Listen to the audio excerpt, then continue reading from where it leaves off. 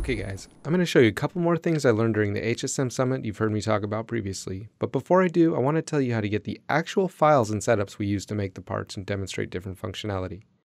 I feel like seeing others' work and organizational structures is a great way to learn. For instance, check out all the different setups on just this one part. So if you dig into the data panel and shoot all the way down to the bottom, you'll see the samples. Some are related to training, some show crazy cool simulation samples, but in this case we want to see CAM samples set up by some very skilled programmers. Further to that, those from the summit will be found in the folder named as such. Once there, take a look at these, and I'm sure you'll learn a thing or two. On this part, I wanted to make a generic chamfer toolpath to show you something that was demonstrated to us. Ignoring the other details for now, let's go to selecting the contours right away. When I do so, something strange happens. It doesn't seem to want to select the chain of edges for this pocket. I can try to select each entity individually, but that's a bit disjointed. Let's clear the current selection and try again. As I go back to select it again, I'll use the long click Select Other, and right away the culprit is brought to light. It seems there are not one, but two separate sketch lines on that edge that Fusion is giving priority to.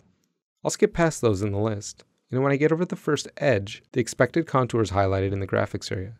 I can select from here, or alternatively hide all the sketches and try again. Good to know, so look out for that happening on your next setup. Next up, compare and edit.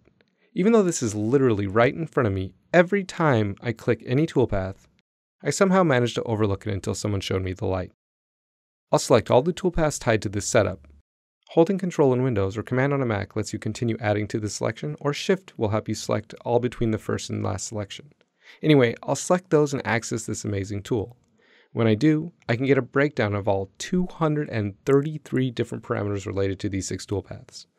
Not only that, but you can also change settings right from this dialog.